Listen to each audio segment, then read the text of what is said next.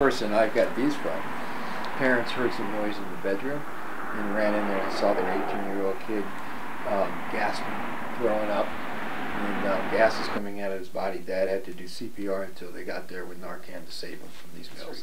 The fentanyl epidemic is the deadliest drug crisis the Valley has ever seen.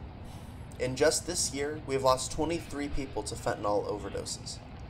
Because of this, I decided to have a conversation with Carey Quashen, a local expert on drug addiction who has 40 years of experience. What he told me was that while fentanyl is far stronger than other opiates, that didn't paint the whole picture. Well, it's one of the most dangerous things we've ever had to deal with. Some of it is, again, is the potency of it. It's like I said, it's 50 to 100 times more powerful than heroin or morphine.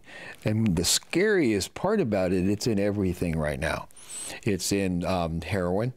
It's in cocaine, it's in crystal meth, it's in literally everything. When compared to similar situations in the past, fentanyl has been disproportionately affecting some of the most vulnerable people in our community. The sad part about what's going on with fentanyl right now is it's the people that are losing their lives.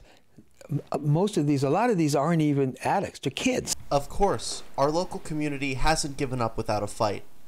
I decided to talk to a local teen to see what strategies kids are using to stay safe. I've stopped taking ibuprofen from other students, not because I don't trust them, but because I want to be safe. The silver lining for all of this is that Narcan has been highly effective at curbing deadly situations. Carey has one piece of advice for any household with teenagers in.